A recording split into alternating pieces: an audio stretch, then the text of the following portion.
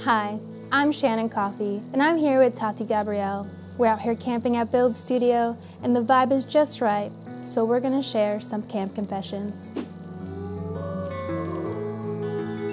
When I'm at home alone, in the dark, I get really terrified, so I run around the house screaming and doing ninja moves, just in case.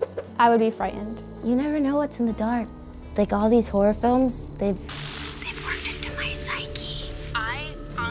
The other day, went to my basement to do laundry, because that's where the washing machine is, which is like, why would you put it there? That's where, you know, demons hide. Exactly. And I swear, Slender Man touched my ankle and I dropped like freshly clean Dude. clothes on the dusty stairs. He touched my ankle. See, that's when you gotta learn a little bit of martial arts. Fight! Then it's over, it's fine. You need to teach me. I got you. Looking back though, I feel bad that I rejected Slender Man, because honestly that's the last time someone's ever touched me. It's been a while. Oh my God, thank you so much. This is so much better than Slender Man. One time in college, I convinced a group of my classmates to play a game called The Knife Game. And it's basically a fake game that I made up where we go into one of our tiny dorm rooms, turn off all the lights, and run around while one person holds a knife. My God.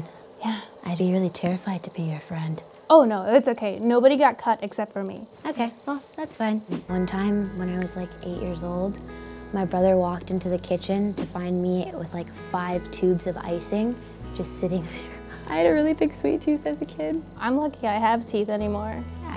All cavities, full row. Same, cavities everywhere. Like everywhere? Actually, these freckles are, it's decay from all the sugar. Luckily, freckles made a comeback. They're really, you know. The bee's knees. Oh, look at you all retro. You know. It's all the rage. All the rage, it's a gas, right? As you say. Sorry, I'm fangirling right now. I like that. Well, we have to go find some icing. We really like cavities. Yeah. Thanks for being here. Thanks for having me.